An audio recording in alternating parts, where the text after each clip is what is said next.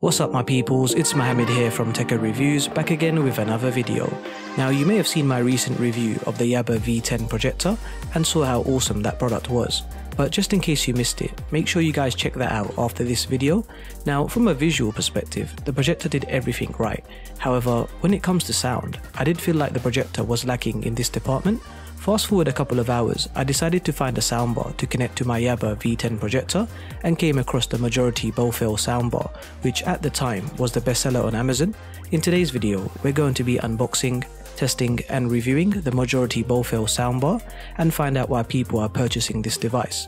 But before we do that, as always guys, if you enjoyed today's video or found it helpful, then please support your boy by hitting that like button below and subscribe to the channel if you want to stay up to date each time I release a new vid.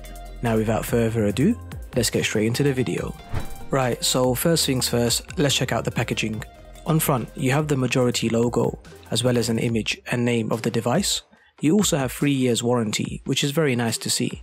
And finally, towards the back, you have some product features and image again. Once opened, the first thing you will see is a user manual, followed by an RCA audio cable, the Majority Bowfell soundbar, one remote controller, and finally one power adapter. Now when checking the user manual, it did say that an audio cable was included inside. However, it appears that the cable was not provided, so yeah, not a great start there.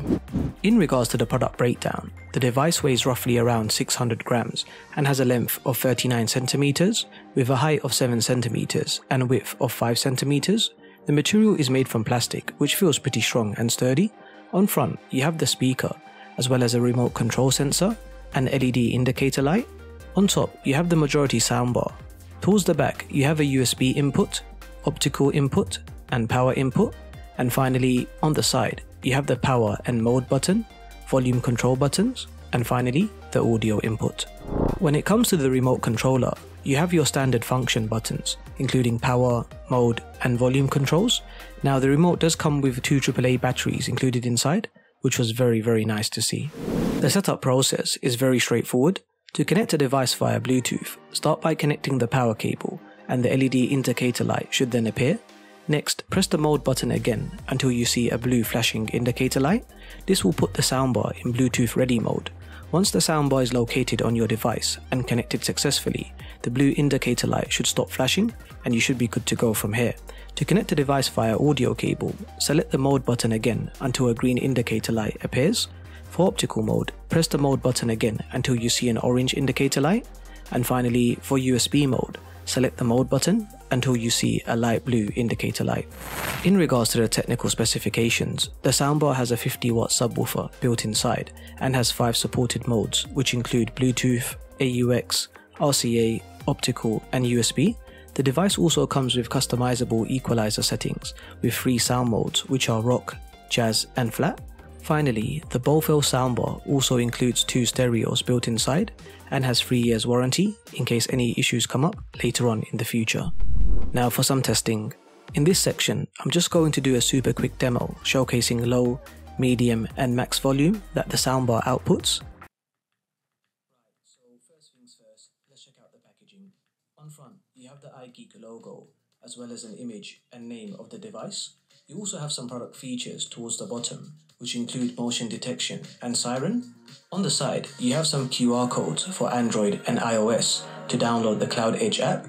And finally, on top, you have some product details and company information. Once opened, the first thing you will see is a user manual, followed by the 1080p FHD security camera, one micro USB cable to charge the camera, tools and screws for installation, and finally... Now, while I was testing the different connection modes available using my projector, I noticed that when connected via Bluetooth, there appeared to be an audio delay while watching movies and TV shows. I tested this on both Netflix and Amazon Prime Video, but still noticed a delay. The soundbar was definitely lagged by a second, and I pretty much expected this, as the soundbar was connected via Bluetooth and the distance from the projector to the soundbar was more than 2 meters away. However, once I connected an audio cable from the soundbar to the projector, the sound delay issue was then resolved and no further audio lags had occurred. Using the soundbar for music is great, although if you are looking for serious bass, then you probably won't be getting a lot from this device. due to the small 50-watt subwoofer built inside. Overall, I am super happy with the Majority Bowfell Soundbar, and for the price you pay, you really do get your money's worth here guys.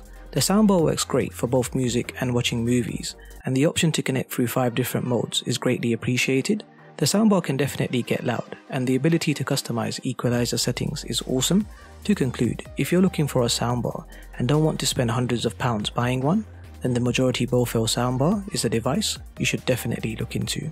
In regards to pricing, you can pick up the Majority Bowfell Soundbar from Amazon for around £40, and you can find the link to purchase in the description below. But that's all from me guys.